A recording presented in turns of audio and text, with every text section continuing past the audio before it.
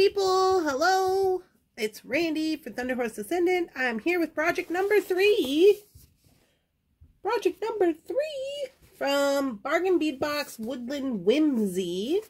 So this is part of our mini series. If you are new here, welcome in, and if you are not new here, welcome back, and if you are a member, thank you very much for your support. We appreciate you. So this is project number 3 from the plan video that we said that we were going to design, and we are going to be using today these little nugget beads. Something is happening. Oh, we're about ready to lose our business. Hold on. Jeepers creepers, was just about lost it all. We better get down to the mat and get this party started before something bad really happens to us. Alright, party people, here we are down on the mat. This is project number 3, and these are the beads we are going to use today. This is a really simple bracelet. So this is all of the nuggets in that autumn jasper that they provided, which I think are very cute. As far as like being a, what do you call it, not a symmetrical stone. I quite enjoy that. And we're going to utilize this little connector as our bracelet focal, and we're going to utilize this as our toggle clasp. So they did provide this in the box, which I thought was very cute. And yeah, we're just going to do some simple stringing with it, and that's what we're going to do today. So I guess according to my notes we need some soft flex, so let me get in here and see what we got for that. Medium.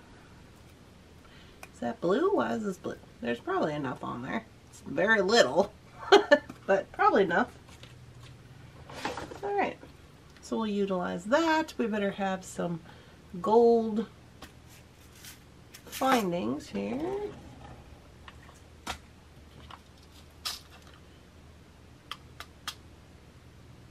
These ones look good. And then some crimps. And we will jump right on into it.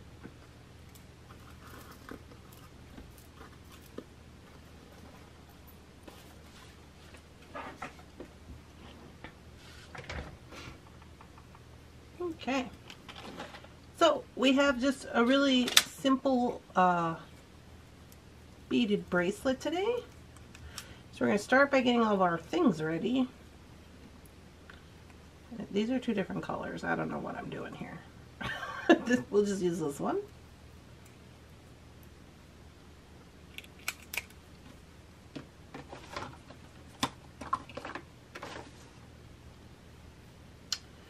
Alright, so we got a little strand. We're actually going to cut this in half because we are going to be only utilizing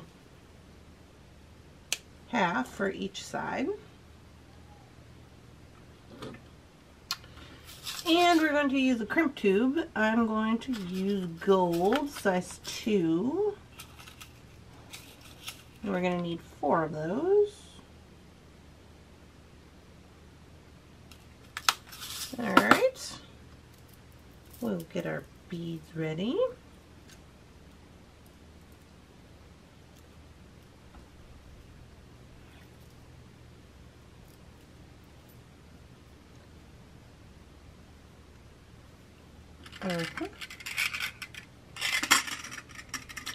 And then I'm just going to split these beads so that I know how much I can use for each side.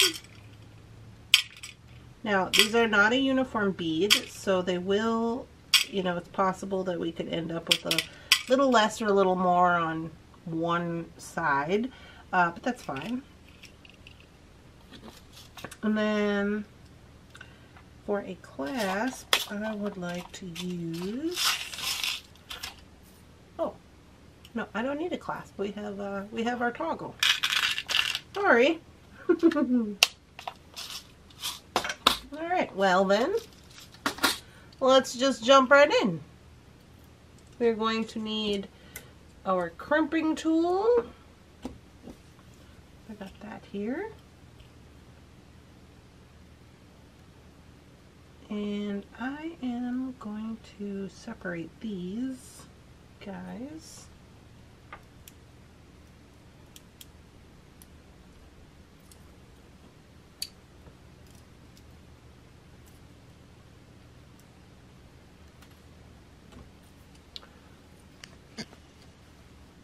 Alrighty, we're ready to rock. Easy peasy. I'm just going to take my connector and I'm going to put on crimp tube.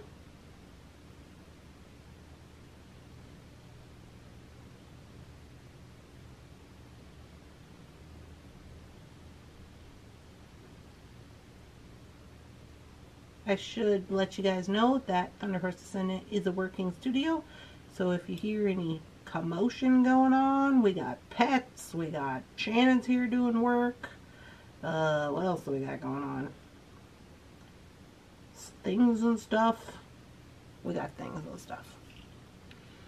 Alright, so I'm just going to crimp this, and we will be on our way.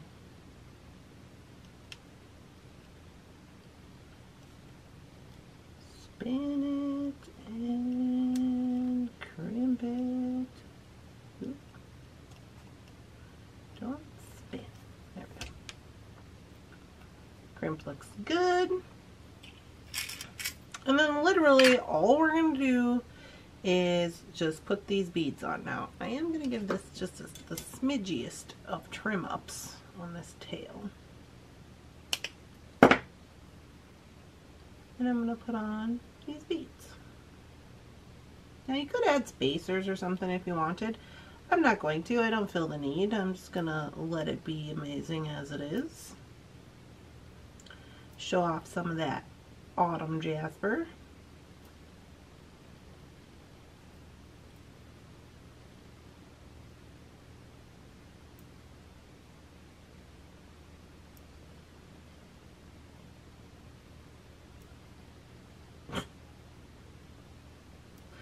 Bunsen's throwing a fit upstairs. I don't know what his problem is.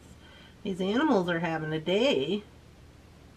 Lily dug a big hole in the yard, so she's down here with me. Bunsen's upstairs crying to Shannon about something. Winter wanted to eat. It's just like, okay, people, whatever. Do another crimp tube, and then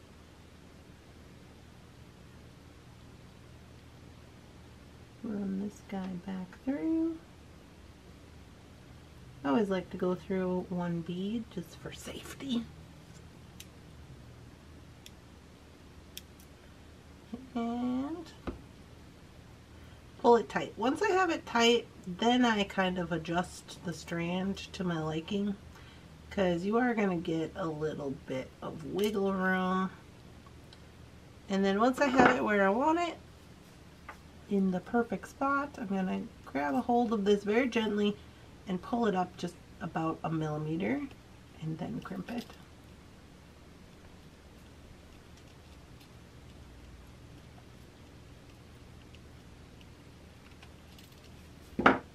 Spinning around, but I got it.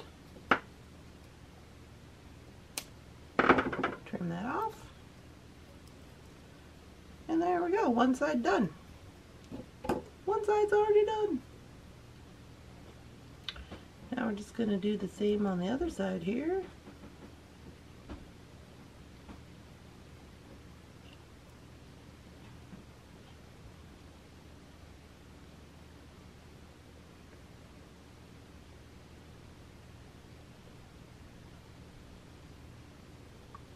Run this back through here.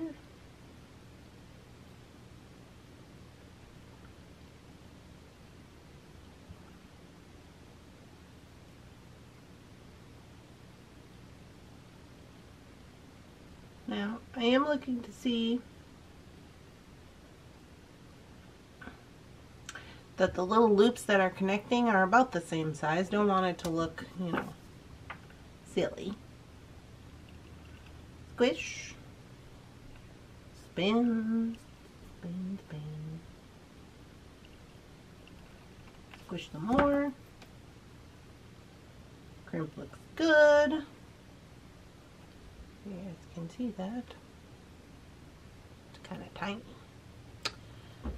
Give this a little bit of a trim up.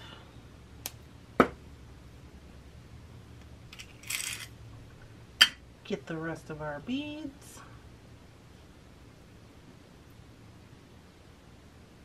Now, I'm not going to use that one because it's not laying real good against this, just because it's the first one.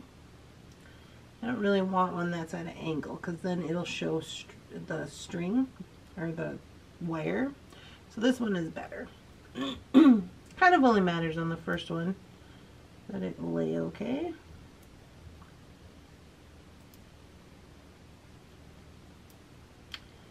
And then we just thread these up. This is a super easy connector bracelet design. You could use it with any connector, you know. The only thing is that you do have to do a couple of crimps, couple of extra crimps versus if you did one full strand, you know. So you have to crimp it a couple of times, but that's okay by me. So this one is going to be too big for me, but it's going to be probably like an average 7.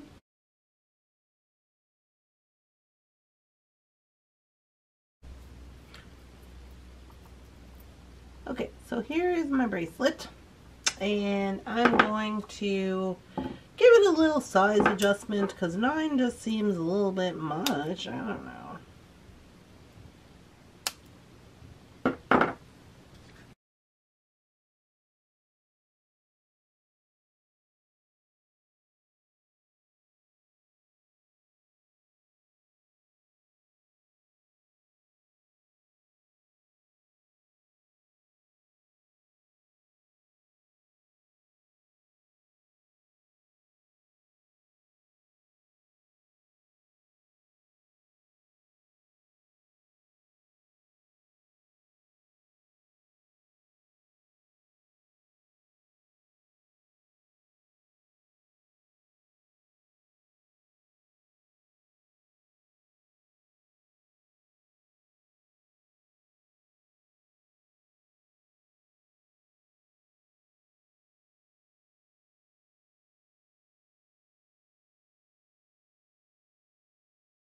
So now we have more of a,